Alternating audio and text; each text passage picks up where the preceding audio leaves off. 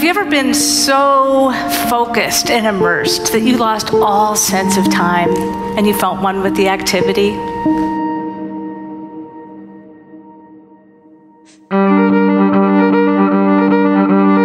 Maybe you were cooking, playing tennis. How about a brainstorming meeting? Did you have ideas and insights that just came in from out of the blue? In each of these cases, you were in flow. We expect artists, writers, and revolutionary scientists to be in flow. But the problem is, we don't find ourselves in flow very often. And doesn't it seem like flow is the hardest to get into when you need it the most? What if you could get into flow on demand?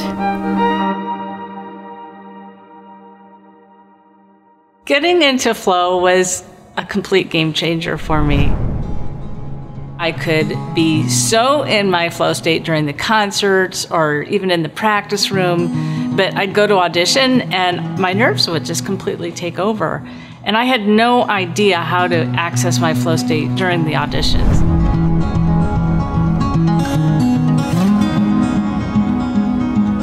So how do you get into flow and stay into flow?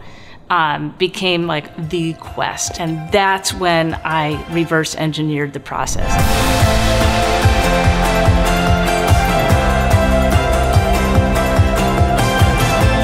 In my work with organizations worldwide, I teach leaders and teams how to get into flow on demand. That's exactly what we're going to be talking about today.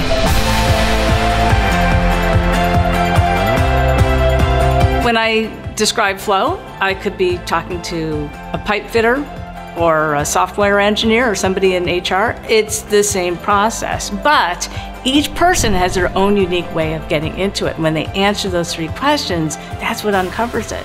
And when you know how you get into flow, when you define it, then you own it. Did you know that Thomas Edison had a pipe organ in his lab? Albert Einstein was not to be bothered on his daily walks. Nikola Tesla insisted on squishing his toes 100 times a day.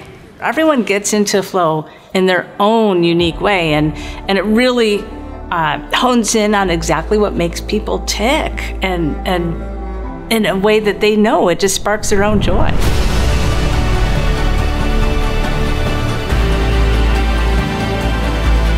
This is your unique way of connecting what you love to what you do.